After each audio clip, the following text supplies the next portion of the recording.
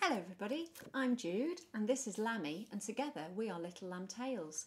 Thanks very much for joining us for this week's story time. As you can see, you can follow us on Twitter or say hello on Facebook too. This week we've got a really special story to share. You see, I've been sent a story written by somebody who's not me. It's by a little girl called Annabel Reynolds and she's only 6 and she has written this fantastic story about a dinosaur. So I thought I'd share it with you. Now I just need my glasses. Where can I have them? Thanks, Lammy. Here we go. Are you ready? There was a loud knock at the door. I went to the door and opened it slowly. Standing there was an immense dinosaur. He had noisy, loud feet. The dinosaur had needle-pointed teeth. He had tiny green hands. He had very smelly breath.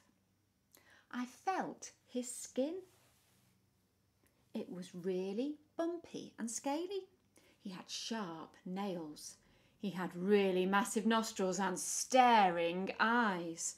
I was scared because he was scary. Then I let him inside. What do you want? Asked the dinosaur. What do you want to do? Asked the dinosaur. I know what to do, I said. So I put on my coat and we went to the swimming pool. But on the sign it said, "No dinosaurs allowed." "No dinosaurs allowed," said a voice. It was my Uncle Jim. "What are you doing here from Harlow?" My uncle stared at the dinosaur. So we went to the park and I saw my friends. "A dinosaur!" shouted my friends. We used him as a slide. Everyone loved it. My friends and I went to the zoo, but all the animals had no one to look at them. "Where are all the people?" groaned the office, and they started to chase the dinosaur. The dinosaur ran right back out of the zoo and we went back home. "What's for dinner?" said the dinosaur. "I don't know," I said. So the dinosaur made dinner. It was really tasty.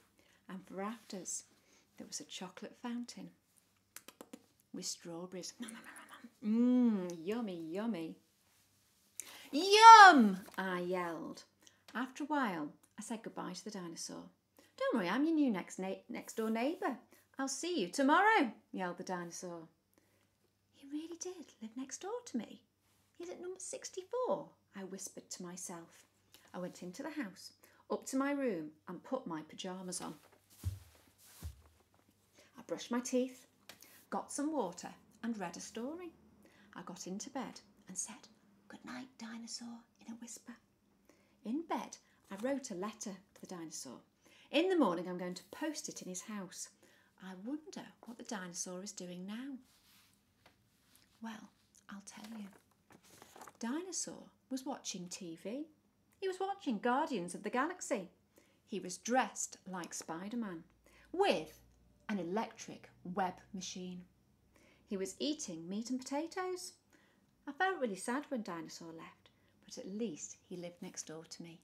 The end. Well, wasn't that a fantastic story?